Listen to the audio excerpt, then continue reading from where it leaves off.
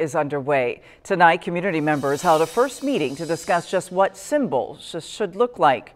We've told you before, Ethan Page is a lifelong Terre Haute resident and is the co-owner of Barbotics. He's leading the charge to create a city flag.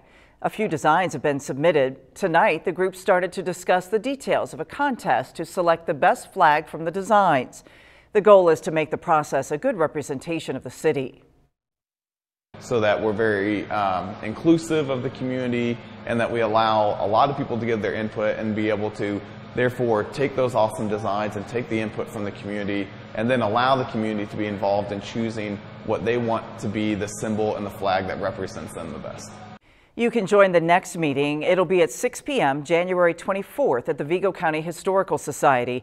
They'll discuss the guidelines for the flag design contest.